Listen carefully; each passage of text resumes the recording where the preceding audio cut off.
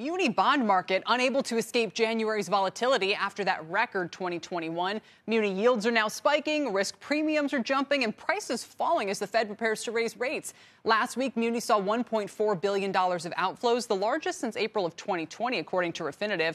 Returns on the S&P Muni Bond Index are at their lowest levels in 16 years, sitting at negative 2.3%. Joining me to explain is Tom Kozlik, head of municipal research at HilltopSecurities. Tom, what's going on here? Hi, Kelly. Yeah, and as you very well know, investors don't like uncertainty. They don't like volatility. Municipal investors especially don't like the uncertainty. That's one of the reasons that they're in the sector.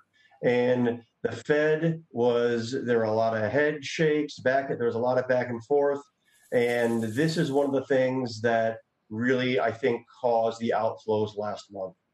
So, just thinking through it, like you said, I can understand if people are seeing outflows or declines in ARK-K and some high-flying stocks, and they go, geez, I better go somewhere safer.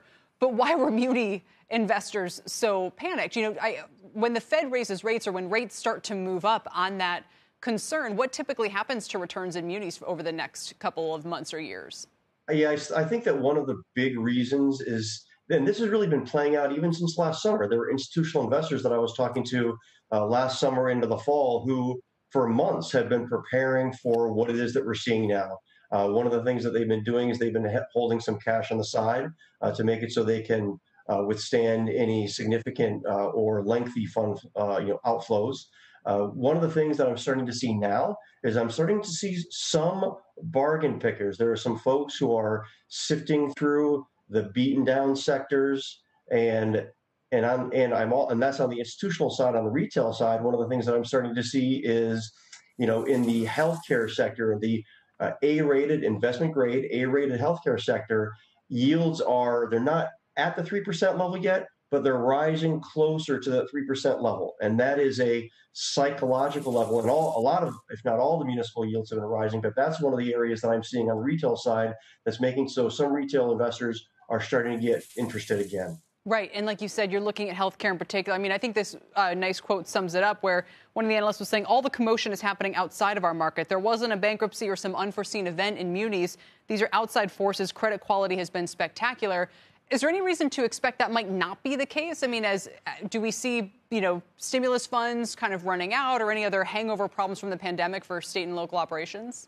So one of the things that I've been talking about since the beginning of last year is the golden age of public finance. And I believe because of how it is that Omicron has evolved, it was billed as being more contagious but less deadly. But it is actually a lot more deadly than what I think a lot of people give it credit for. And I think that Omicron and just the idea that there's likely to be another wave in the summer and another wave in the fall, that's really creating some risk for this golden age of public finance that I've been talking about.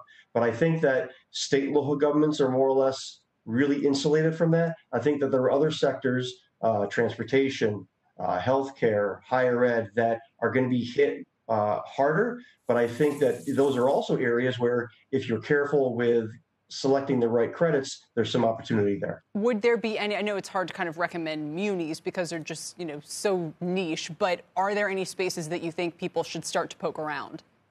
Yeah, I think that right now, the places where I'm seeing the bargain hunters poke around in is, the higher ed sector is a sector that was being beaten down even before COVID, and especially after COVID. The healthcare sector, the higher ed sector, even outside of the beaten down area, single family housing is another sector that I continue to like as well.